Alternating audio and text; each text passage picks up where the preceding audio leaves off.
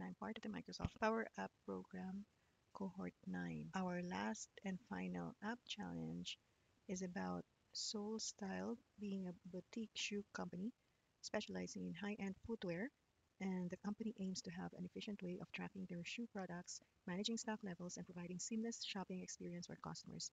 They want to streamline their inventory management process, so you'll be building up the Power Platform using Power Apps, Power Automate, Canvas app, Model Driven app, Power Virtual Agents. I've built this app. It's a Canvas app. So one of the requirements is for customers to browse, search, and filter for products available in the boutiques. In here, I've used a tab list so that you can filter the different categories, like for example, athletics, boots, canvas, dress shoes, flats, flip-flops, heels, and so on. So you will see that the shoes are being filtered as well as by color.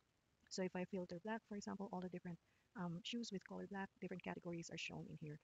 Same with all the other colors, and just doing it one by one in here. All the brown, gold, green, gray, red, tan, white, silver, and navy. So as you can see, the different colors are being filtered, and if I remove the filters in here, it will again show everything. So that's one of the things that are featured in here. On each of the item, the product name, price, size, color, as well as the number of stocks. And you have the option to add it to a cart, option to choose how many in quantity you want to order. And there is a shopping cart in here and the number of items that you have clicked to add to cart. Also, I have a chat button in here. So when you click on the chat button, I configured two options here, one for the Copilot, one from a chatbot that I have configured. So as an example here, let's do the chatbot first. As an example, if I want to ask the store location, and I'll type where are your locations, and it will be showing the different locations in here. And if I choose Toronto, for example, it will give you the address of Toronto. Another option in here is, can I help you with anything else? Sure, yes. Another option here is for shoe ordering. I want to order shoes, and it will ask where do I want it to be shipped. So I'll say, for example, again, Toronto, and it will ask for the different categories for which I'm interested with. For example, sneakers. What color of sneakers do you prefer? White. And it will say I will be preparing to present your chosen white sneakers, and then to complete the order, go to cart. So another option that I have in here is, so yeah, if the chatbot cannot answer, it will be escalating it to the live agent. So I'll close this one, and then we'll try the Copilot as well. In the Copilot, I will ask list all the black color shoes, for example. So it lists the dress formal leather shoes, the dress shoes black that cost $130, size, weight, and then there is a link here for the picture. Let's type in dress shoes. Do you have dress shoes?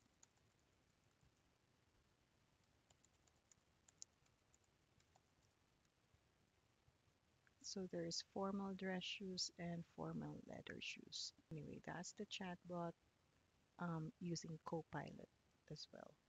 So when I order, for example, comfortable sneakers, I'll add it to the cart and it will show that one in there.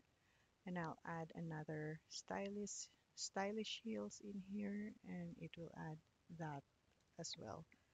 And then I'll choose the cart here, and it will show the different items that I've added to my cart.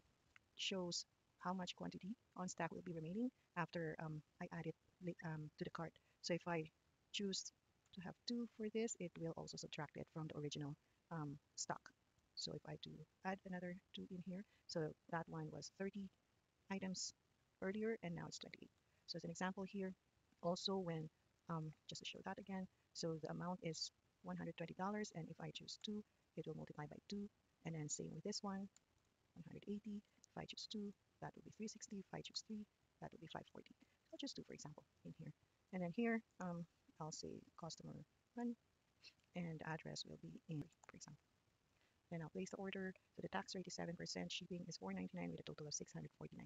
So when I place the order, it will go back to the main screen here, and it will refresh also the stock. Later on, so there is a Power Automate that will update the stock of the inventory. Here I chose SharePoint, and so it will be added to my cart. So that is this to order number 128. That is identified here. So it updated, and now the shopping cart orders is also going to be updated. So that's the 128 order ID with customer one, shipping address Calgary, the order amount is 600, shipping and tax, and the total grand total of 646.99. So this is the shopping cart orders. And then we have the shoe inventory table. That is a Dataverse table. So if I refresh that and go to the sold inventory solution, and I'll go to the tables and go to shoe inventory in here, you will see that the quantity of stock will be updated as well. So now I only have 28 number of stocks, and then the other one is the comfortable sneakers, and we now have 48 as the number of stocks. So if I go back in here and refresh this one, it will now show 48 and 28 in here.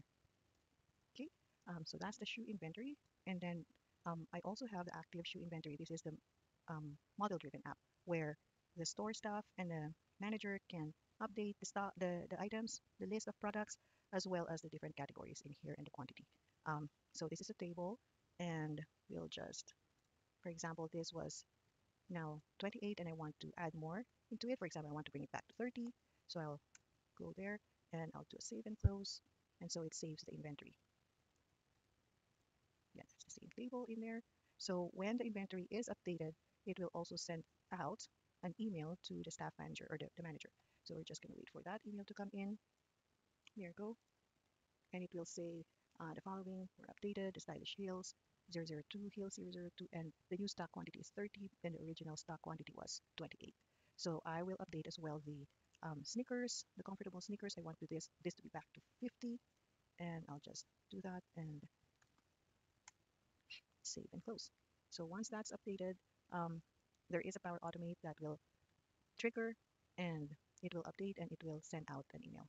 There you go, sent out that email, and this is the sneakers. It's back to 50 as a new stock. The original stock quantity was 48 after a customer has ordered. And then there is that Power BI that I've created as well.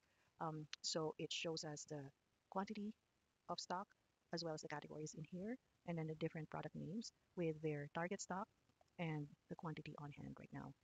I've also added here the number of orders. So there were 7 and 6 orders earlier, and now actually from the Power BI directly.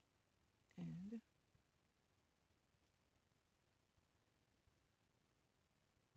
so now you can see that there's 8 and 7 orders. I'll publish that.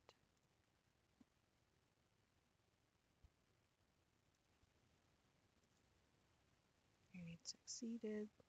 And see if this one will refresh then.